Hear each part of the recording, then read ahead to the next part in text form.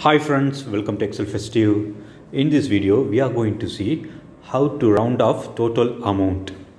Okay, see here I have given a table in that last column is amount column is there with the decimal. Okay, now I am going to calculate the total using the formula sum equal to sum open parenthesis. I am selecting all the cells to find the sum and then the close parenthesis. Okay, once you press enter, the total will come as 460.22 as a decimal. Okay friends, now this is the value we are going to round off. See, for that what I am going to use is equal round. The formula, one of the formula is called round open parenthesis, and inside that I am going to use another sum formula. Okay, sum open parenthesis again, then I am selecting the amount, total amount. Okay, now the close parenthesis I will mention. Okay, and then the comma.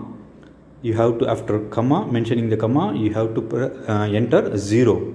Okay, the number digit is 0, then close parenthesis, the round formula.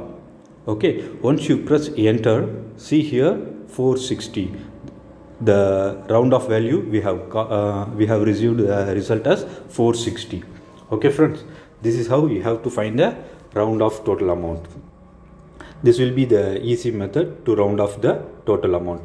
Okay friends, I hope you guys are enjoying this video. Thank you so much for watching this video.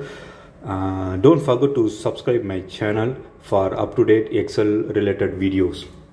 Thank you so much for watching this video. See you in the next wonderful video.